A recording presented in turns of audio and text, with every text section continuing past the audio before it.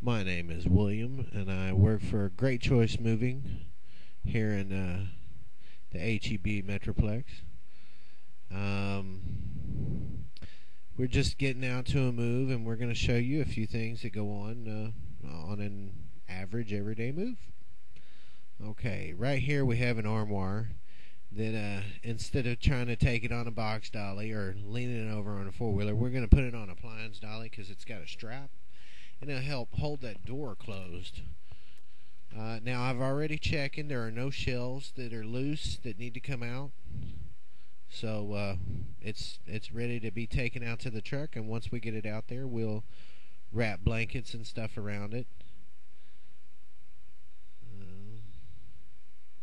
As you can see, they don't always fit under the doorway, so sometimes you've got to have an extra guy or a better tool.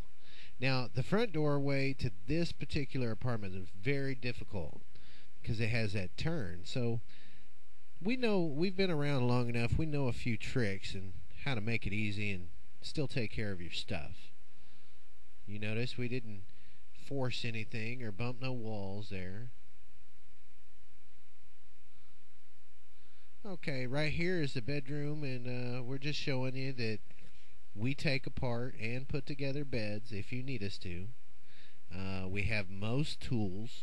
We don't have all of them, but we have most tools. All the regular, normal, everyday setups.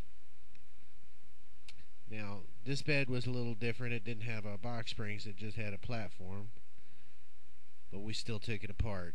Okay, here I'm demonstrating that, stuff is better when it's wrapped up in the house. It doesn't have to be, especially on a local move. If it's a very fragile piece, then, of course, we like to wrap it in the house. You also want to make sure you don't have any breakables or glass, pictures and items, things like that in the drawers. If you're just going to move clothes in the drawers, that's more than fine. We can turn the furniture the way we need it to. Now, right here, I'm showing you that if you're going to wrap something up, cover the feet. Because if someone's sliding around the piece of furniture in the truck and it happens to catch a screw or something, it's going to peel that wood apart. So when we're wrapping blankets around stuff, we like to get the feet and get it under there. Okay, here I'm actually wrapping a desk.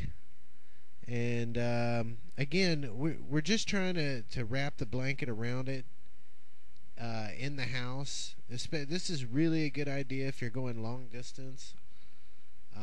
If you're just going local, it's not necessary unless it's a really, really fragile or an antique piece, or if it's one of them pieces that, it's more important to you. It doesn't matter if it's worth $5. It's just really important or sentimental to you. So that's fine. We're more than willing to do whatever it takes to make you satisfied, to make you feel comfortable. So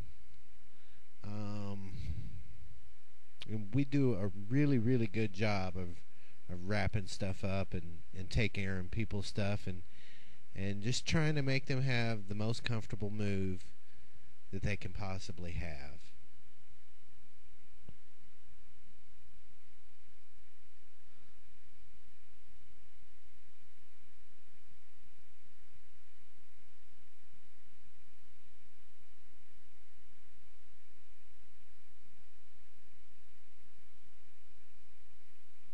Okay, and now this next clip, again, we're showing the difficult doorway with a sofa.